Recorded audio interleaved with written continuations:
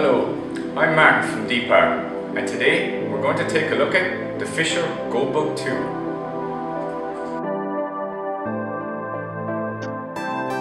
The Fisher Goldbug 2 is extremely sensitive to small nuggets.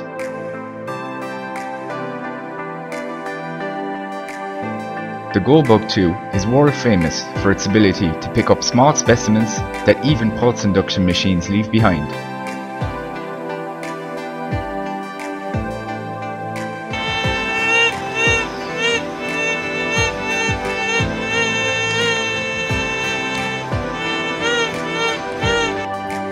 It has an easy-to-use interface and can be set up in a matter of seconds. We'll take a look at the controls now.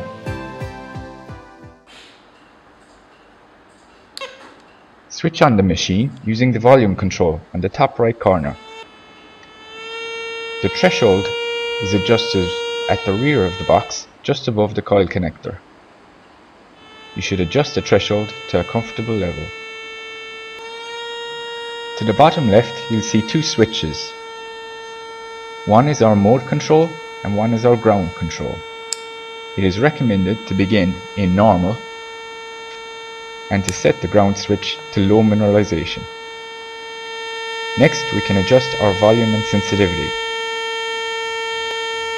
Set the sensitivity as high as possible while still maintaining a stable threshold.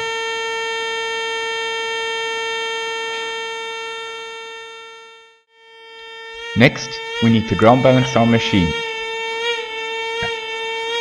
Pump the coil up and down and adjust the central ground reject switch. This is the one with 10 positions. Adjust it to the position where there is minimal feedback from the ground. With this set, use the outer knob to fine-tune the ground balance. If unable to completely eliminate ground noise, adjust the ground switch to normal and repeat the procedure. Again, first adjust the inside knob, and once you've found the position where ground noise is at a minimum, use the outer control to completely eliminate feedback. We're looking for the area where there is no response from the ground. In extremely hot ground, switch to high. Setting the ground switch to normal is sufficient in most gold bearing areas. Once ground balance is complete, you're ready to detect.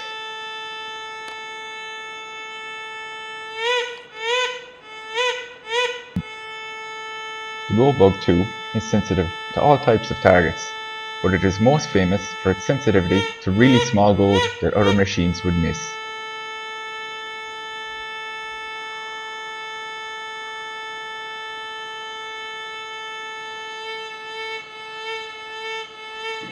Switching to boost will make the Goldbug 2 even more sensitive. When switching to boost, you may need to reduce the sensitivity and adjust the threshold.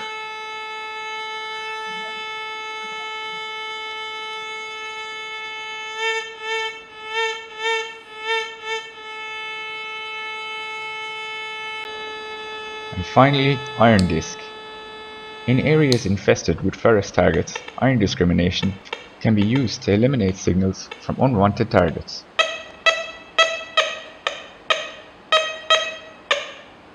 Ferrous targets will produce a broken signal with a low crackling sound. Good targets will be unaffected.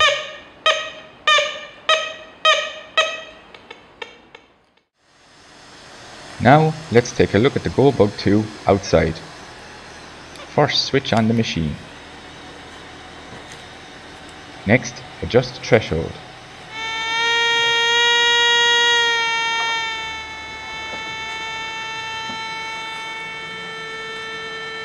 Adjust the sensitivity as high as you can while still maintaining a stable threshold.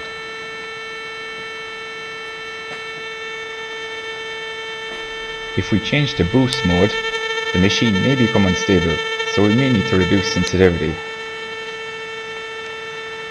In areas infested with iron, use iron disc. Here we'll use normal. Adjust the ground switch according to the soil conditions that you are in. The headphone socket is located to the bottom right of the control panel. To ground balance the machine, find an area free of metal targets. Pump the coil up and down, and at first adjust the central ground reject switch. Once ground noise is minimized, we can use the outer fine control to completely eliminate noise from the ground.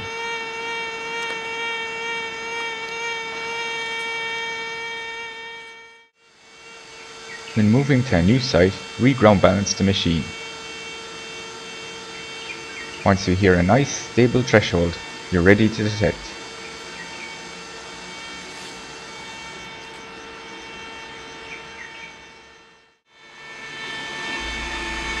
Here we've ground balanced the machine and we're going to listen to a variety of targets.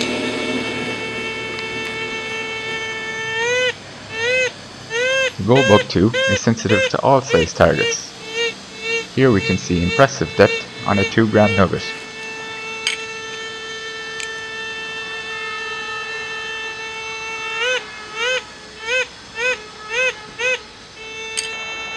However, the Goldbug 2 is most famous for its sensitivity to small gold nuggets which other detectors would miss.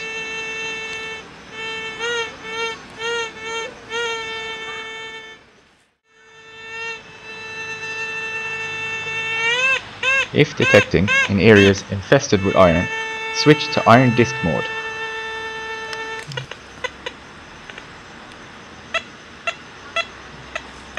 Ferrous targets will give a broken signal with a low crackling noise, while other targets will be unaffected.